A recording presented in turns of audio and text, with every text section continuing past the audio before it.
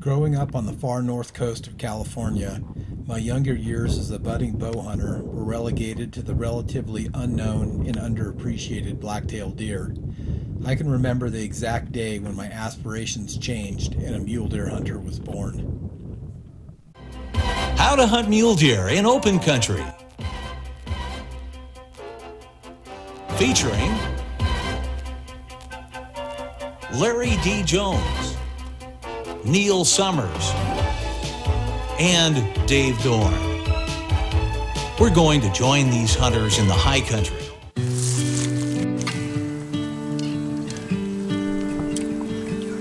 In 1987, I'd graduated from high school and moved south to start my life as an adult.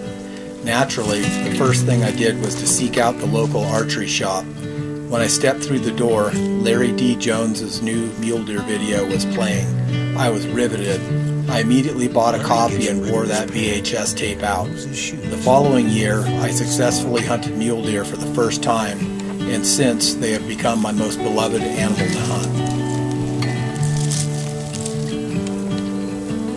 Larry's using the 3-point stock here. It's a good way to move quietly. Since you're steadier, you can ease your feet down softly and with control. Here he's using what he calls the 4-point stock. This works great on steep hillsides where you need to creep down slowly with plenty of control.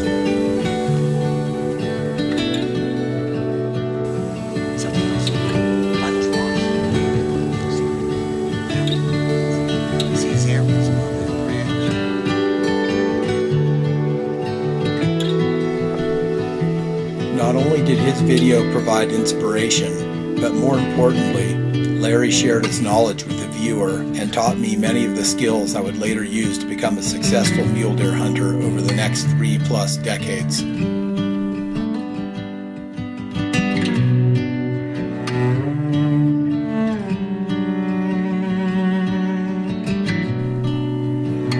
"31 years later, I would have the opportunity to hunt mule deer with the man who inspired me so many years before.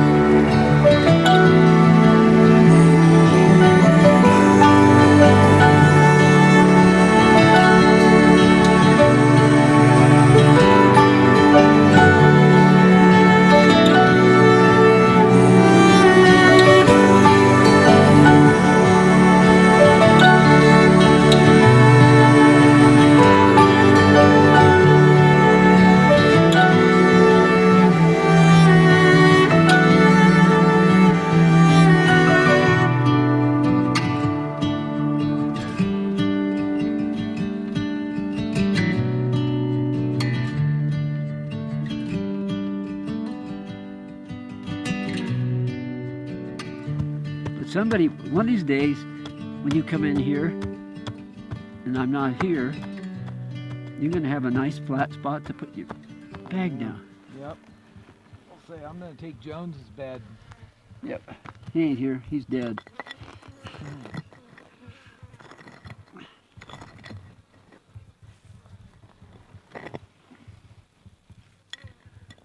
Well, it sure is inspiring seeing you up here, and I've been backpack hunting for 32 years, and you know, you kind of, at some point, it's like, dang, knocking on 50's door, and you feel like you got the best years behind you. But I think, you know, I mean, physically, maybe I'm not what I was 20 years ago, but I know a heck of a lot more. Oh yeah. So, you know, I can still get around just fine. Might not get there as fast, but Yeah, same here.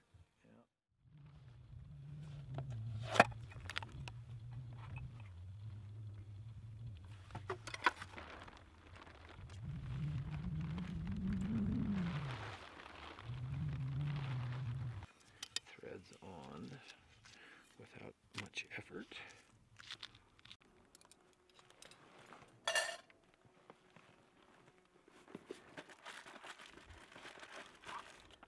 Got quite the kitchen here, don't I?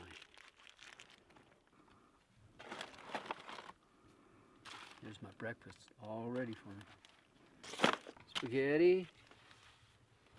I have spaghetti, sour cream, sweet and sour pork, chicken dumplings, beef stroganoff, beef stew. It's quite a decision. My wife's not here, so how am I gonna figure this out?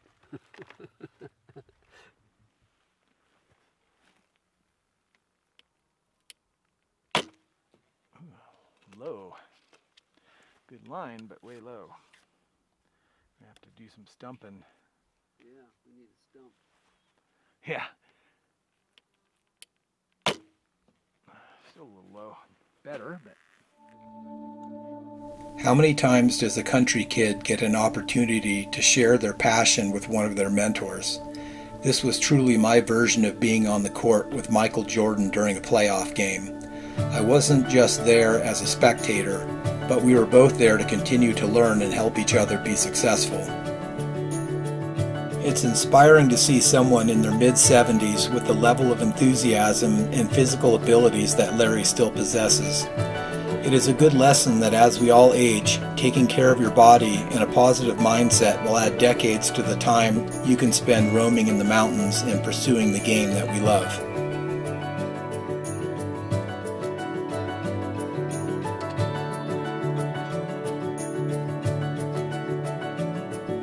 With daylight fading, we glassed up several bucks. Anticipation ran high for both of us as we retreated to our tents to wait out the longest night of the year, the night preceding opening day.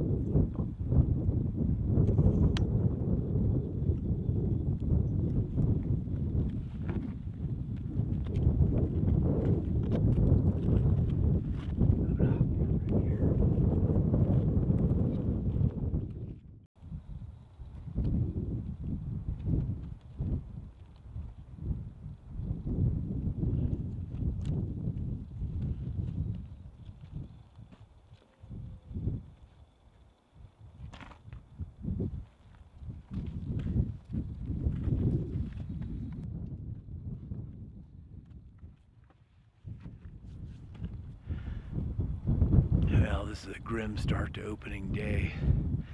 Seen 10 does, 2 small 2-points, and a spike. And if there's anywhere on this mountain that I thought I could take somebody and show them 30 bucks in a morning, it would be here.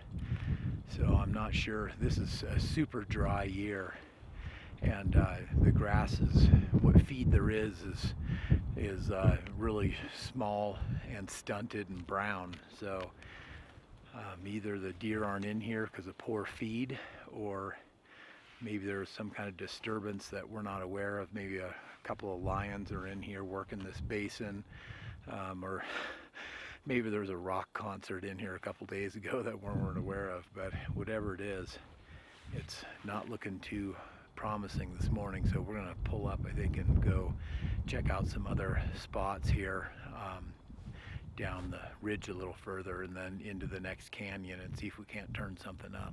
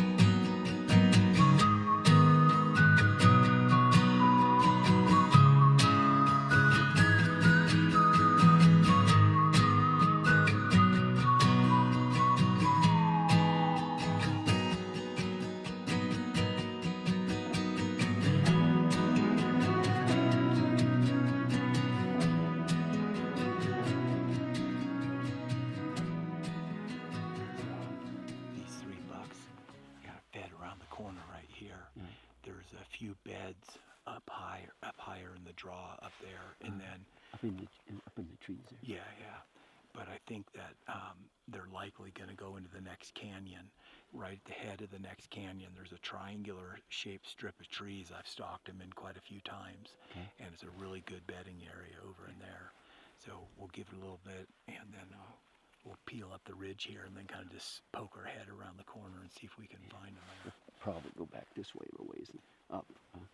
Yeah, we don't need to go too far, but yeah, just to be safe. Yeah, but they aren't called mule deer for now. Giant ears, yeah. They can hear, man. No doubt. Yeah.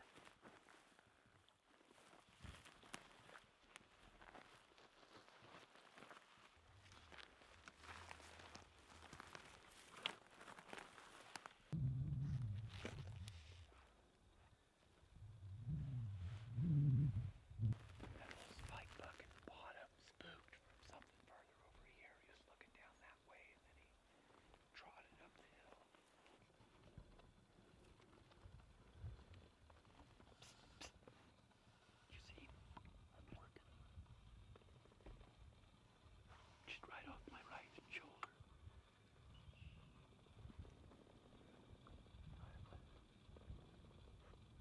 Small juniper up there.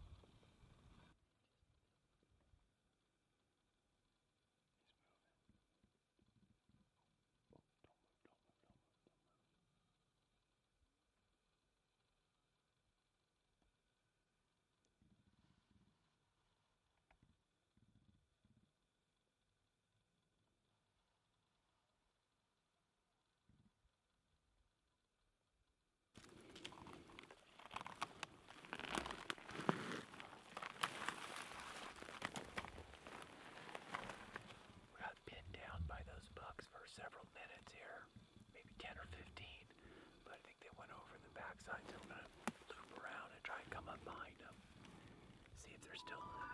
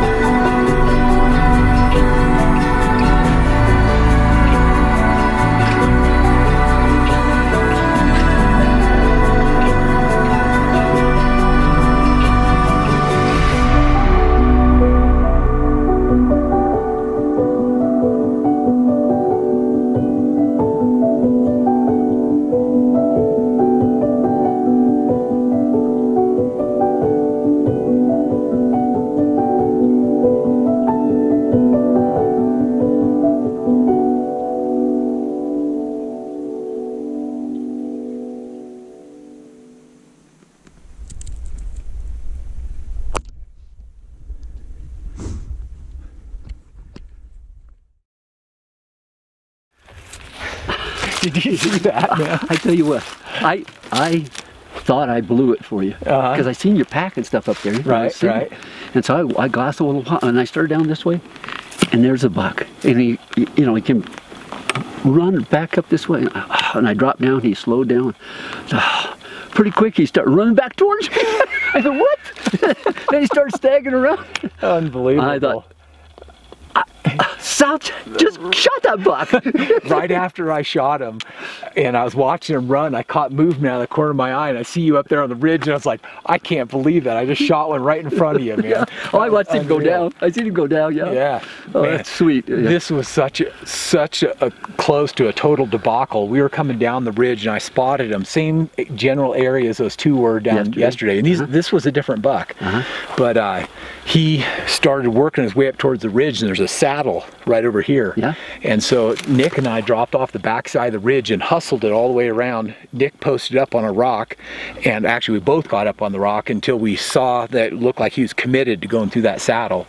And then I hustled down to the saddle, set up there, and I'm down there for, I don't know, 5 minutes, and all of a sudden I hear a tick behind me, and I look up the hill, and Nick had thrown a rock down there to get my attention. He's like, the buck had changed course and was coming up this way, so I had to run like 100 yards back up on top here, and he's like, he's right behind that tree. And unfortunately, in the position Nick was at, he couldn't run the camera because it was in the way, and there was just too much commotion. So luckily I had my GoPro, so I turned that thing on, and I just saw antlers come right up over the top like this, and the higher he came, the lower I sank. And he was about 40 yards from me, and he came right into, he was probably 25 yards, and I had my bow up, already had an arrow on there, I had tension on the string, and he's looking at me, and then he's looking over in the direction that Nick was at, and he's looking back at me, and he takes a couple more steps, and I was like, okay, if he moves again, man, I'm just gonna go ahead and try. And because I knew it was like, this only so long this is gonna last.